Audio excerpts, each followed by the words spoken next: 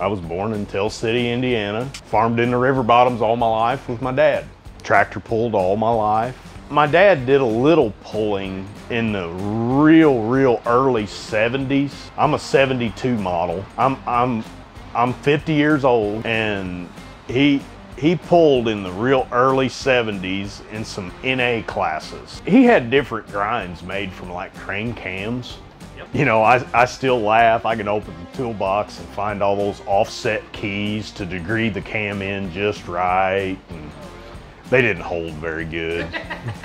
You know, you break a camshaft, you got bent valves. Yep.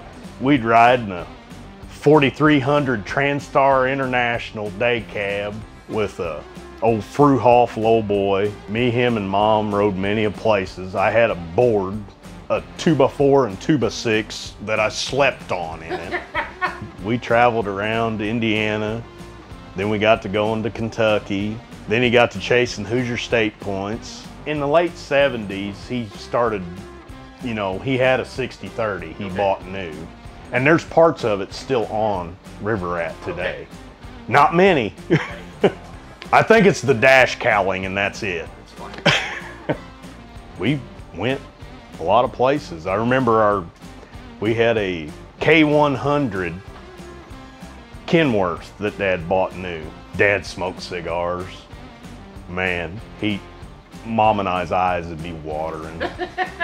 Oh, at probably around age 55, he quit and never smoked again.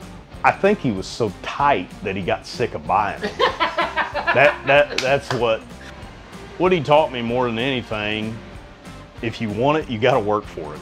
In the Ohio river bottoms, driftwood can be pretty hard on you. I've cleaned up my fair share of driftwood in my life.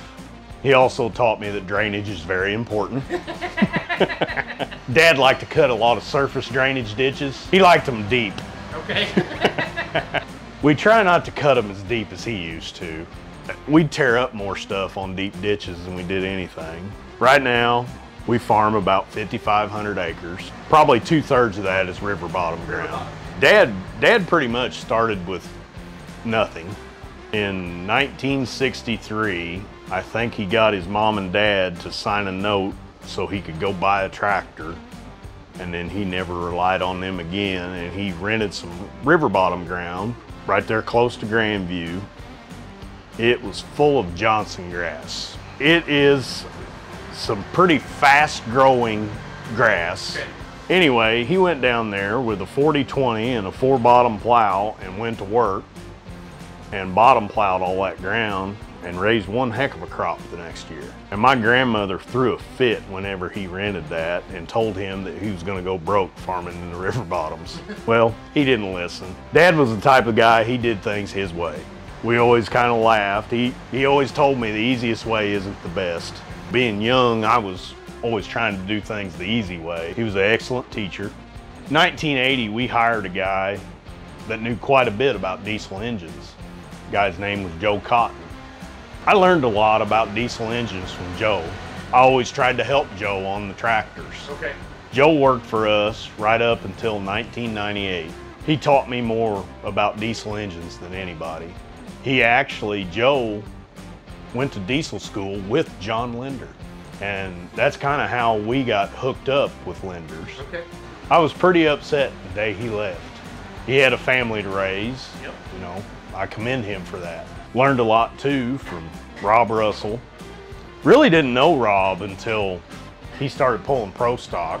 You know, I talked to him a few times in the late 2000s when he was fooling with Super Farms. Yep. Always watched him when he was pulling diesel super. Right now, I talk to him about every day.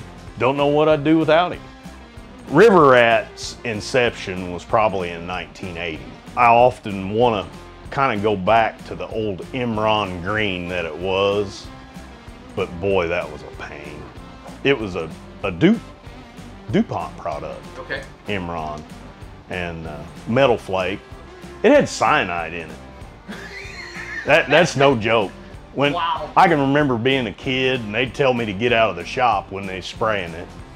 Dad got real sick from it. The guy that was painting, he got sick from it too. It was quite the ordeal. We ran that Imron green paint right up until the very late, like 99, we finally quit. I painted it John Deere green. Okay. Because it had finally gotten so beat up, we just couldn't take it no more. I really don't know where it came from exactly, but he worked on it a lot when I wasn't around. Sure.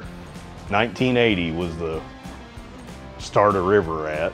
We were taking a friend, Steve Hoppy was his name. He wanted us to go with him to look at a tractor at Joel Armistead's and Raymond Armistead's place. We went with Steve, and they had a twin turbo diesel super there.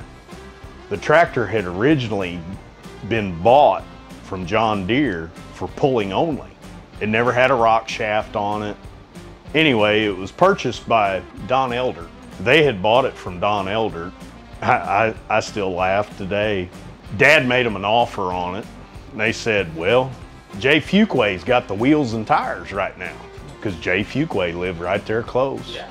Anyway, we didn't want the wheels and tires because they were 30.5s. Jay finally agreed to buy the tires and wheels, and they told us to come get it. Pro Stock, I think, started in 1979. Of course, it was supposed to be a starter class to get into Super Stock. Yep. We all know that classes just get out of hand. I can remember the days of chasing the Hypermax tractors. I remember a night watching Bill Voorhees and Dad pull off 3 times. Brett Berg built that Magnum tractor for Bill. Okay. I can remember the first pull Bill came to with that tractor. Really? Hopstadt, Indiana. That was the first place I ever saw the V-cut tires. Okay. You know, he had them on there. I remember really not liking that tractor. That was back when he had the 966 sheet metal in the Hoosier State days in the 80s. Bill wanted to split it, but Dad didn't want to. One of the most frustrating tractors for me in Hoosier State was Steve Rodebush, MF Express. Oh yeah, he was good back in, you know, back about 85 and 86. It was tough. 2000 was a fantastic year for us. Competing against Steve Boyd will make you a better puller. Steve Boyd made us better pullers. We had to think about things we'd never thought about before. Probably if some people knew what I get by with, they'd be amazed. The biggest thing is I've seen a lot of people come and go in Pro Stock. That drive I told you about to look at another tractor, and then we ended up buying Tinker Toy. We rode to that Joel and Raymond Armstead's house in the Foles family station wagon. I rode in the back with David Foles, who is right out here cooking. I can remember he's a couple years older than I am. We were sneaking beer out of the cooler. I was probably maybe 11 or 12. I've spent my life around the Foles family, and they're still here. You can hear David laughing. 2009, we were having a hard time getting farm help. I mean, it was down to one guy was retiring from us. It was pretty much going to be me and Dad. And then my nephew came to work with us. Dad said, we still need more help. About that time, this fertilizer company, Wagner Seed and Fertilizer, was closing the doors. Well, Daryl worked there. We'd known Daryl all our lives. We went, Dad and I drove down to Wagner's to see Daryl, and that's kind of how Daryl come to work for us. I wouldn't trade Daryl for the world. He takes care of things around home. I don't know, I just enjoy watching him go down the track. He does a good job. He deserves that for all the work he does. Patrick Gentry started going with us. Yep. Patrick helps me so much. He keeps me straight in the shop, what I'm doing, picks up tools after me. I'm a pretty messy guy. He always makes sure that we got everything we need when we leave for a pull. Joey Harris. Joey's a technician for John Deere.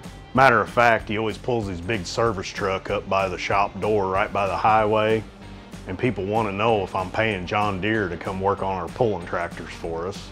We got a laugh out of that one the other day.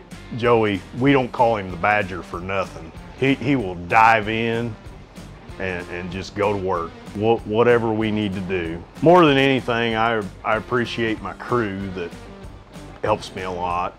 Joey, Patrick, and then we got Robert Dimmitt, AKA Ralphie. He really has stepped up.